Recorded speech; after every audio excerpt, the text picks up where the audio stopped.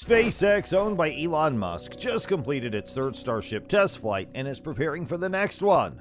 On Saturday, the billionaire revealed the goal of the next mission, and that is how to survive re-entry. And so in this episode, we'll find out how SpaceX will make it happen and how a self-sustaining Starship could carry humanity to distant worlds. Hey folks, welcome back to Elon Musk Evolution, where we bring you the most recent news about Elon Musk and his multi-billion-dollar companies, space news, and the latest science and technology. But before we begin, please subscribe to our channel and click the bell icon so you don't miss any of our amazing videos.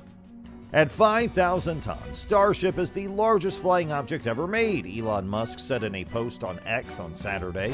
He also mentioned that it is the first spaceship design capable of making life multi-planetary, and that its thrust is more than double that of the Saturn V moon rocket. Goal of the next mission is to make it through the meteorically extreme heat of re-entry, Musk stated as Starship prepares for its upcoming mission. SpaceX has developed a powerful launch vehicle called Starship that can accommodate up to 100 passengers on extended interplanetary flights. In addition, it is intended for point-to-point transportation on Earth, satellite distribution, and the establishment of a moon base.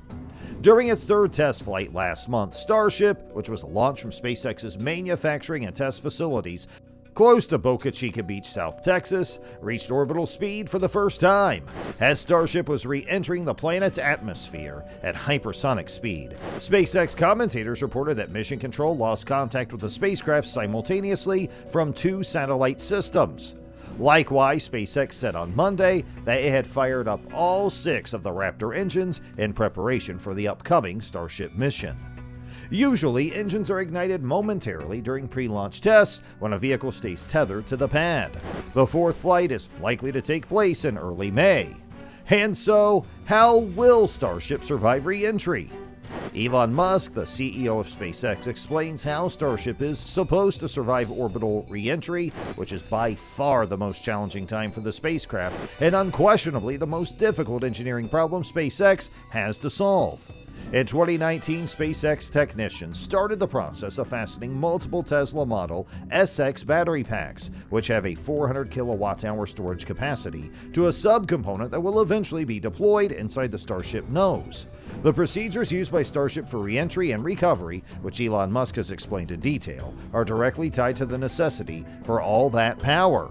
The electric motors required to operate the huge control surfaces of Starship, which consist of 2 large aft wings and 2 forward fins, require around 400 kilowatt-hours of batteries. Starship stability is controlled by very rapid movement of rear and forward fins during entry and landing, according to Musk, which means that in order to maintain stable flight, the spacecraft will need to continuously adjust its control surfaces.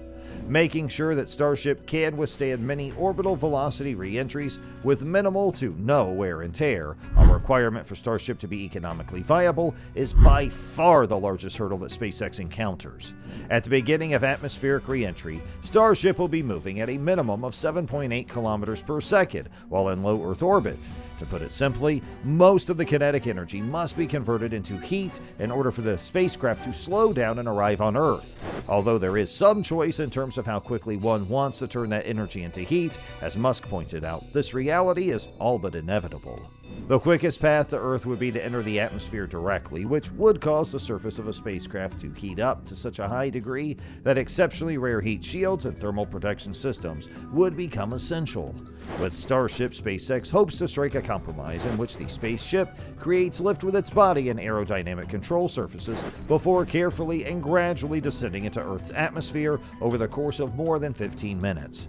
Musk points out that while this significantly reduces peak heating, it also increases the total amount of energy that Starship must disperse. It's comparable to cooking something at 300 degrees for 30 minutes in the oven, as opposed to 600 degrees for 10 minutes. The re-entry profile of Starship resembles that of NASA's now-retired Space Shuttle to some extent.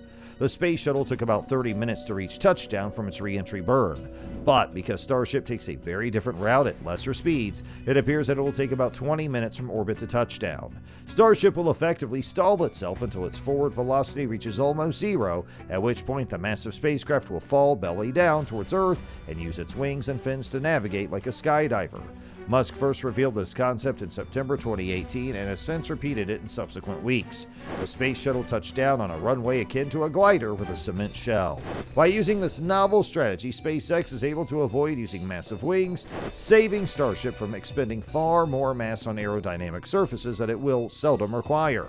Notable features of the space shuttle include its enormous delta wing coated in tiles and its state-of-the-art shielding, which was partly responsible for the Columbia disaster. It's a little-known truth, though, that the U.S. Air Force's requirements for cross-range performance, that is, the ability for shuttles to go more than 1,000 miles during flight and reentry, were virtually solely responsible for the size and shape of the wing.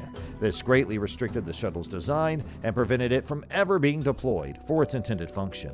Fortunately, SpaceX does not have a stand-in U.S. Air Force making significant demands, apart from Elon Musk. Rather, Starship will carry on SpaceX's legacy of vertical landings by plummeting straight to its belly, resembling a skydiver or a brick, and then propelling itself upwards with the help of its fins and engines. In this sense, Starship only needs to be able to descend steadily and swiftly from a horizontal to a vertical orientation, unlike the shuttle, which was essentially a brick pushed to fly. Furthermore, the shuttle relied on an aluminum alloy and required thermal protection for every square inch of its hull, whereas Starship is almost entirely constructed of steel. Steel melts at a temperature that is almost twice as high as the alloy used in the shuttle, thus Starship should be able to get by with just ceramic tiles on its windward half, saving mass, money, and time. So now, let's explain more about Starship's belly flop maneuver. A novel and distinctive method of landing a rocket is the Starship landing maneuver.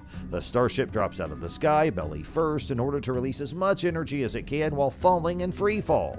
It'll ignite two Raptor engines at full throttle, fold in the rear flaps, and swing from horizontal to vertical at an altitude of around 500 meters to enable a tail-down landing on its landing legs.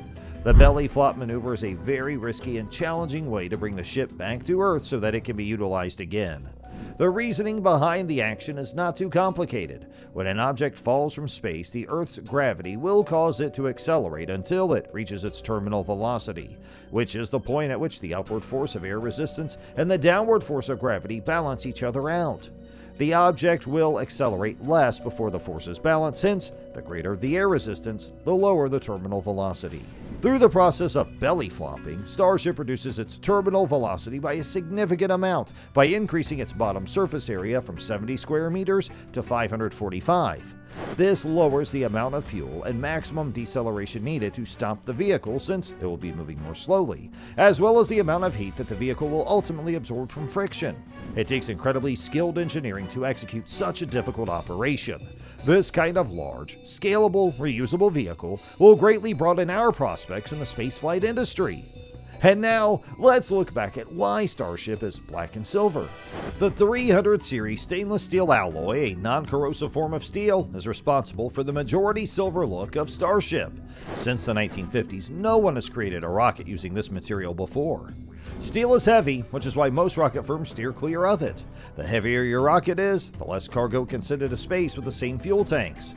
Instead, most rockets use lightweight, strong metals like titanium and aluminum for their outer frame. Although titanium can cost up to 15 to 20 times more than steel, it is an excellent material for lightweight rockets. Because of this, SpaceX decided to replace the titanium grid fins on their Falcon 9 rockets in 2019 with welded steel fins. SpaceX now favors steel over titanium in their rockets, but there are other factors at play as well. Experts in material science claim that steel performs better than titanium in extremely hot environments. This refers to situations in which there is intense heat, such as during launch and atmospheric reentry, as well as extreme cold, such as in deep space. That is crucial because Starship is meant to carry people to the Moon and Mars in the future, where they will encounter extremely low temperatures, as low as minus 455 degrees Fahrenheit or minus 270 degrees Celsius. That might weaken and fracture ordinary rocket material. It is perfect for distant space travel, since stainless steel, on the other hand, actually gets stronger at these cryogenic temperatures. Furthermore, as told by University of Southern California astronautics professor Mike Gruntman, the vehicle's skin is subjected to dynamic loads during the powered ascent through the atmosphere, so structural strength of the materials is also important. Plus, price also plays a role. Gruntman also stressed the importance of using stainless steel to prevent corrosion. Like NASA's space shuttles, Starship is black underneath, and for good cause. The black is a sequence of silica hexagonal tiles that can withstand high heat and are intended to shield the spacecraft from intense heat when it re-enters Earth's atmosphere.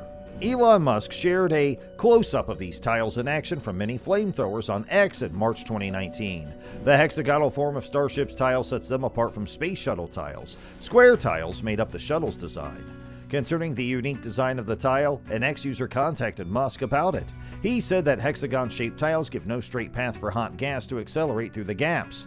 Or to put it another way, it's an extra precaution against the spaceship overheating and exploding during re-entry. So why are rockets mostly white? The cost is the obvious explanation. White is the hue in the visible spectrum that absorbs the least heat, therefore it helps keep the rocket as cool as possible. And that's critical since rocket fuel normally requires storage at a temperature between -297 and -432 degrees Fahrenheit.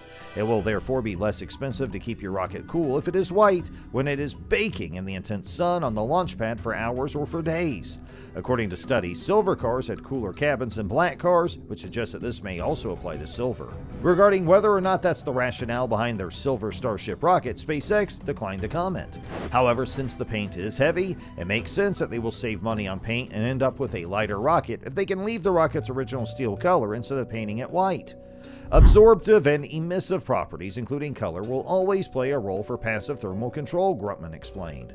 But white performs even better than silver in terms of heat management. Although SpaceX has provided a clear reason for Starship's silver and black exterior, it's likely not merely a showpiece and is instead intended to keep the rocket light and safe. Based on the lessons learned at Starbase, do you believe SpaceX will drastically alter the design, or will it remain the same with the addition of a water suppression system? Please share your thoughts in the comment box below. And that ends today's episode. We sincerely hope you enjoyed our video. Make sure you subscribe and don't forget to like today's video, and we'll see you in the next one. Thanks for watching.